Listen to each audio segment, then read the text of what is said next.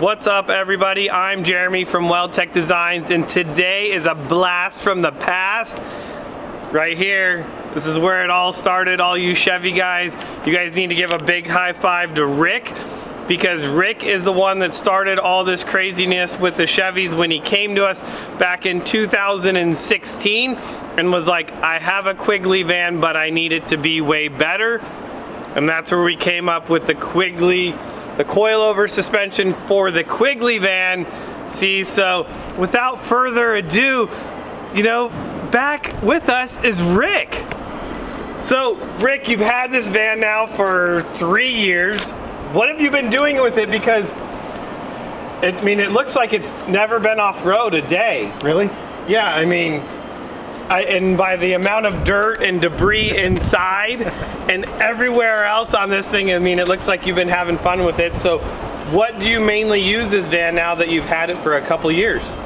Well, mainly we use it for transporting my family back and forth from the river, but we take it off-roading out there, out in the desert. It does great. We've taken it to Pismo a couple of times. That's been awesome. It does amazing in the sand, and now we're getting ready to go to Utah and hit some snow. And that was the first trip I ever took it to when I first got it from Jeremy. It was amazing. We took it out to Brian Head, and that's where we're headed to, and there should be a storm on the way up there, and I have no fear because this thing just eats the ice and has no problem in the snow. I have to say that was one of my favorite pictures that you sent us, with all the snowboards like in the ladder going up. It is like a perfect snowboard holder. It definitely doubles as a snowboard rack. It's awesome. But let's go cruise around this thing. If you guys haven't seen this before, let's go take a look at it. This is the first bad idea. Yeah, that's what I said. That's what we were just saying. I said, I want all you guys to give Rick a big high five, because before this, we were like, Chevy's, like, okay, yeah. And he called us and I was like, yeah, sure, why not? Why not do something silly? We can do that. And so, you know, it's just snowballed from there, and doing and creating. I mean, when we did this, we were like, there's no way, we don't want to do four-wheel drive conversions. It's just not our thing. We're gonna stick to the two-wheel drive Fords, maybe build a lift kit for the two-wheel drive Chevys, and now, I don't know, we might be the king of Chevys, you know? I mean, who out there is building something better and cooler than what we're doing? So, one thing is, you guys walk around this thing and you'll see this is this is the OG SEMA bumper, our winch bumper, and you can see that this has changed a little bit to what we're doing now as far as our stealth tube winch bumper. This is definitely a little bit bigger, a lot more lighting on it, or different light combinations. But you'll see one thing that has not changed one bit is still running these awesome Light Force lights on there, and we love these HTX. These are the 230 millimeter lights. They have the HID on the inside in the middle, and then the LEDs on the out. Ooh, excuse me. That Red Bull's coming back up. You know, today's video is powered by Red Bull. Would you like a Red Bull? Everybody would like a Red Bull. But these lights are amazing, super awesome, and you'll see he's got the big 50-inch Light Force bar up on the top, and then down here on the bottom we have the two 12-inch ones. So a lot of really cool lights, and then up in the front a Smitty built winch. So a lot of really cool parts. So some of the stuff you can see has changed a little bit, but not very much. Still running off them, man, cannot speak. Awesome Method wheels, and once again wrapped in the Toyo RT tire. You know, we love our Method wheels, we love our Toyo tires, we love our Light Force lights. Some things just don't change on here, and you can see all the sponsors that he's still representing. The only thing that we're missing, you know, is a big American flag on there. Maybe we'll have to make him something else. Rock sliders, still awesome. How many of you guys have rock sliders on your van? And as we jump in here, you'll see the very clean van that barely gets used. I mean, this thing is completely babied.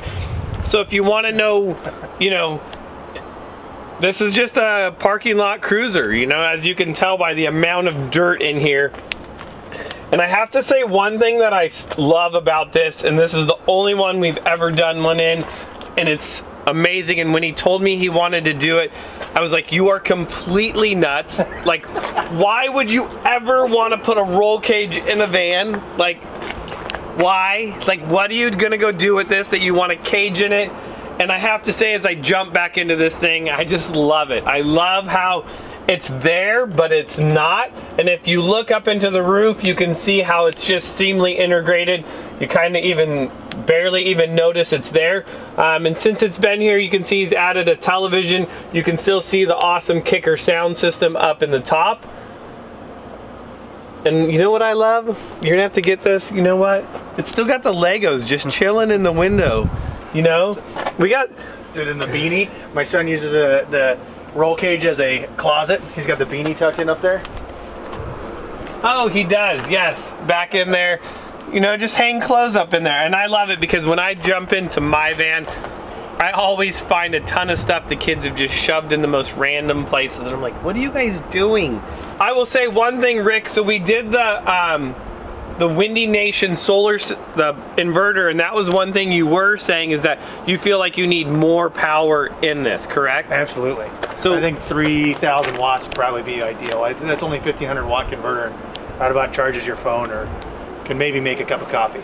So that's good information because see, I am yet to add an inverter or solar or anything of that to mine. So I love getting the feedback from people that are actually using it to say like, hey, this is what you want to do. This is how much power, because when it comes to that, I don't know. So if you guys, I would love to hear what you guys are running in your vans as far as what size inverter to power all the stuff that you're running in there, because we know the more electronics just keep going. It's like, oh, add this, add this. The best part about the solar is my battery has never died, ever. And that's what's great is you can go from the house batteries or to the car batteries and switch and connect them together. But my son's left the lights on, or I've left the lights on the inside and a bunch of other stuff on the inside. And the next morning the car was dead. I went and switched the batteries over and started right up. So what is the one thing, I know we've talked about perhaps changing the roof rack, but what is, like, if you were going to build a van again, or for somebody that's looking to start building a van, what is something that you would do different? I mean, I know you love the diesel in this. The diesel versus the gas is, you know, a lot of people ask, oh, I want the diesel. I mean, you love the diesel? Absolutely. I mean, I don't know. If anything, like, I would have maybe shopped a little harder to find a passenger van to start with, so the windows wouldn't have been such a difficult task, because that was probably, I don't know, I feel like probably our biggest challenge, to make it look a little bit more like it was a commuter van as opposed to a cargo van from starting from scratch. But if I were going to do anything different, I think we touched on the inverter and like just having a little bit, being a little bit more capable on the inside to like live out of it would be one thing. And then but now, how often are you guys generally living in it versus? Never. It's only like a day or two camping trip, but it's just, you know, I mean, really, I want to be spoiled. I have everything else I want. I want to make a cup of coffee with my Nespresso. Quality problems. From like an actual capability standpoint, I wouldn't do anything different. The clearance, the lockers, the diesel, the power that I have, changing the gears, everything, towing, you know, I towed a 28-foot toy hauler with a, you know, a Can-Am in it, you know, 500 miles each way, no problem. And I got decent gas mileage. I wish the rack was a little shorter because the high rails don't necessarily benefit me as much as I thought they were going to be, because I don't put stuff up there because it's so tall. We should have put the crane up there is what we should have done. Yeah, there we go. So I know that that's a big thing, is people are always asking, they call us and they say, well, I'm looking to build a van, I want to start with a cargo van. And you know, that's funny that you mentioned that, because that's one big thing that typically I'll recommend to people is I recommend, hey, start with a passenger van, because we had to do the Pro Air system, and if you don't know what I'm talking about, I'll throw up a card right here and you guys can go check out the whole Pro Air install. But if you start with a passenger van, it's going to give you all the windows inside it. It's also going to give you the interior built out in it. And then it's going to give you that rear heating and air conditioning. It's easier, in my opinion, to block or board up a window, double tint a window so that you can't see in it, versus the other way of, you know, having to build out the whole inside of your van. Yeah.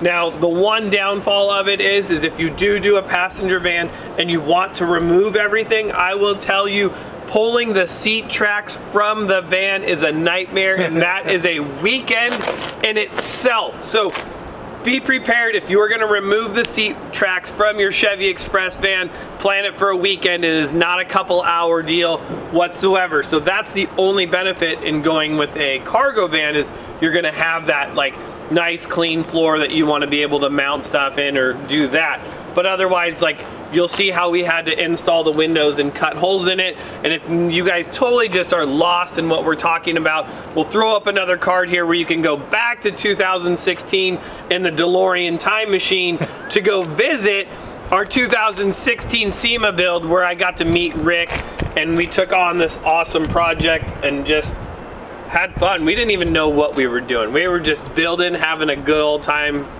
building crazy stuff. So I see you do have a war wound here. What's this? I cut a little too close pulling into a gate at school. Dang it. It's always, you always it's never wish a good that, one. Yeah, you always wish that it would be like, oh, I was going through these rocks. And, yeah, no. All those rock scars are on the underside. You can't see it.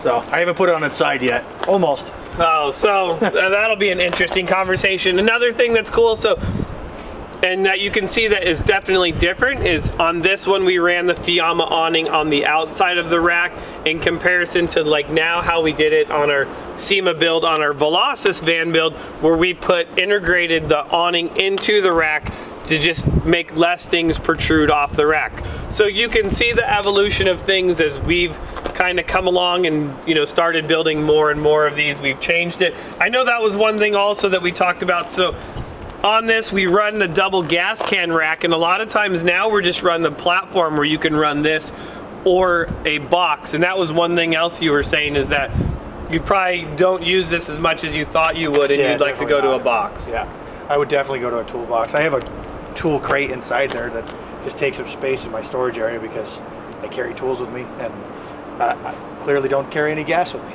So that'll be the next thing we'll have to change out on his next trip down here to beautiful San Diego on the river bus. Other than that, I mean, other than just needing a bath, I mean, this thing is still awesome. It doesn't need a bath. So how do you like, so I know a lot of this is another question I see with this rear brake light. How do you like that, the brake light camera? I actually changed the camera because with the gas cans here and the tire here, it was really difficult to see out of here. And I upgraded the head unit after the fact as well. And upgrading the head unit and putting that camera in really helped me out quite a bit, because parking this thing was never easy, and now I can back it in significantly easier with that camera because I could see everything. Before, with the camera down here where it's stock, it was really troublesome and not effective. I could see the trailer hitch from up there with that camera, and I could see you know, anybody I'm parking on the sides with, so it makes it a lot better. So I'll have to show them the newest thing now is the brand motion camera, which goes pretty much in the same spot. You'll see I have it mounted above my third brake light.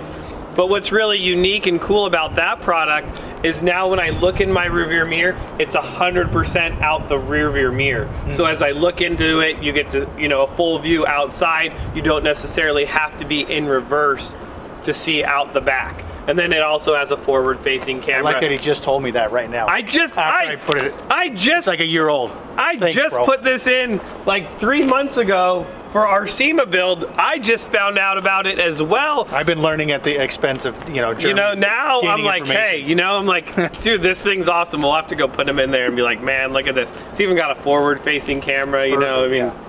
What do you need that for? What's that? I get, because you don't have a phone book to sit on when you drive? No, I need a boost, you know, so I can see above the seat, you know. But what's funny now is everybody, and even Austin's driven in there in the pack, and he says, man, now that I'm driving, I find myself just watching the camera constantly because it's like a television now. And I guess I gotta figure it out. I gotta read the instructions, but that's the other thing too, is I'm supposed. Why start now? I don't know. You know, I just wing it. But you're supposed to be able to, like, you can hook in like your phone to play movies on it too. Oh, that's cool. So I haven't got there yet. You know, but we have that feature on our new head unit. With see, I don't. But we can't watch it while you're driving. It's not allowed. No, never watch a movie while you're driving. That would be awful. So we look over the back of this, a ton more Light Force lights. We're also running the Switch Pro panel in here, which is awesome. I see. Oh, if you do build a van, put a light up there so you can see behind you at night. That would be awesome. You know what? See, I guess I did learn something because we put two of them now. Oh my God, look at that. Wait, look at that. I mean, we might as well just go over here. So, we put two of them up on there now behind us.